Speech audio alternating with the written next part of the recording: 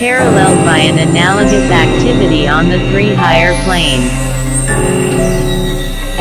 The action and the interaction between the life animating the groups are the heavenly men, and the life animating the atoms are men who form the units in groups as both mysterious and wonderful.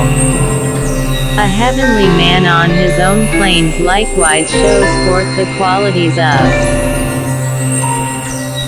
rotary motion, or his particular cycling activity around his life wheel, a planetary scheme, and thus around his egoic pole. 252 ATREATISE on cosmic fire. Discriminating capacity, or the power to choose and thereby gain experience. They are the embodiments of manas, or the intelligent faculty, hence their title of divine manasaputras, which comprehends, chooses and discards, thus attaining knowledge and self-consciousness. This manasic faculty they developed in earlier kalpas, or solar systems. Their purpose is now to utilize that which is developed to bring about certain specific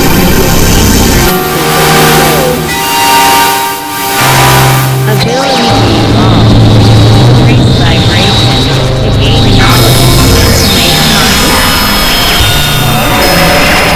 This increased vibration is of a gradual and evolutionary order and proceeds from center to center as it does in man, and as it does in the case of the atomic spherule. Their aim is to achieve uniformity of contact with each other, and to merge eventually their separated identities in the one identity, retaining simultaneously full self-consciousness or individualized self-apprehension. A heavenly man contains within himself three major principles: will, love, wisdom, intelligence, and their manifestation through the seven principles so often discussed in our occult literature. These make the 10 of his ultimate perfection, so the 7 are resolved into the 3, and the 3 into the 1. Each heavenly man has, of course, his primary coloring or principle that man is Man has for his primary coloring or principle that is the heavenly man in whose body he is a unit. He has also the other two major principles, which has the heavenly man, and their differentiation into the 7 is earlier said. The atom has for primary coloring or principle, that is the egoic ray of the human being, for instance, in whose body it finds place.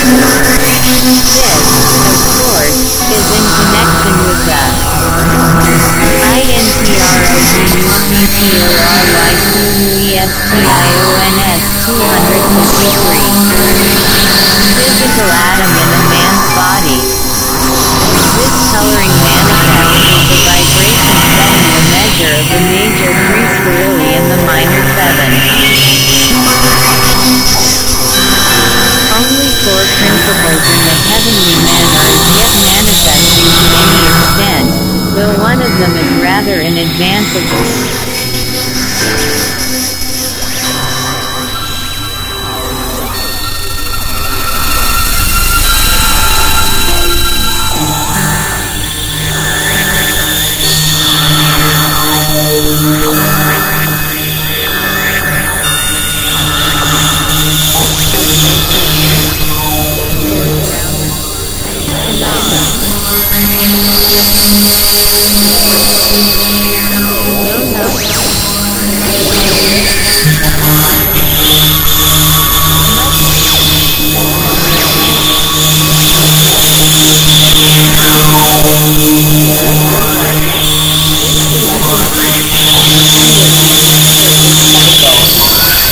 The analogy, as in man and an atom, a whole holds good luck. Not more exact details. Although the man is governed by the law of attraction, has transcended the law of harmony, and is rapidly rooted in law of synthesis. Therefore, it is gradually stepping up as a controlling aircraft. First, the law of willpower is the primary law of the atom. Coming into control of the atom. The law of synthesis is the central felt by the life of an atom. It is the law of mind. Second, the law of emotions. The law means a signal is a law for now. It governs the matter of his workers. The law of synthesis is to be felt. The law of synthesis is the primary law of man. The law of attraction is the primary incentive. The most physical is not a principle for heaven or hell.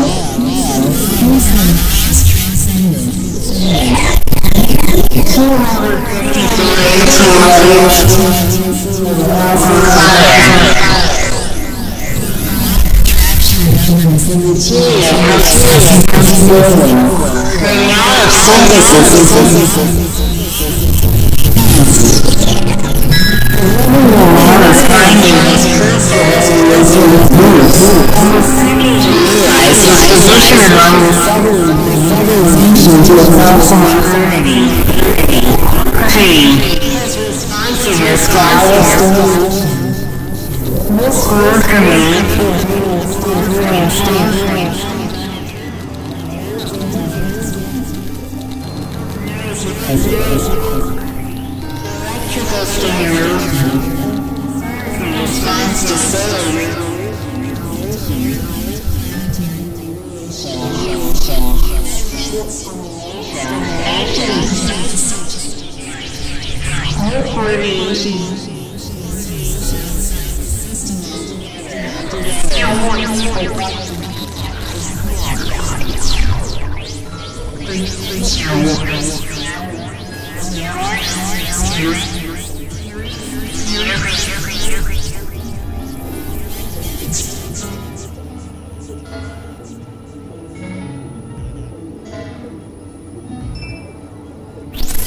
Dynamic stimulation from the cosmic astral These stimulations induce steady internal development. Man is distinguished therefore by 1, 2, 3. His room past non-objectivity is definite and seen. His internal arrangement in the sphere of that activity animating change. His spiritual life control of any period. It is the power whereby animates 7. INT CTO 255 full nature increase of influences sprinkling radius. His eventual ultimate synthesis from the 7 into the 3 and into 1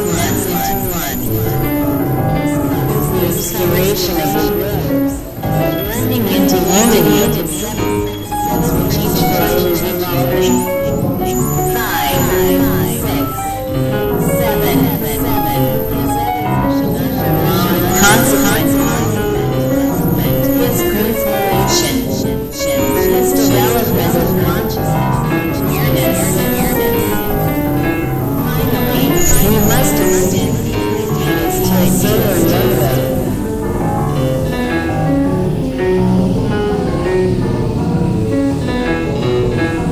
3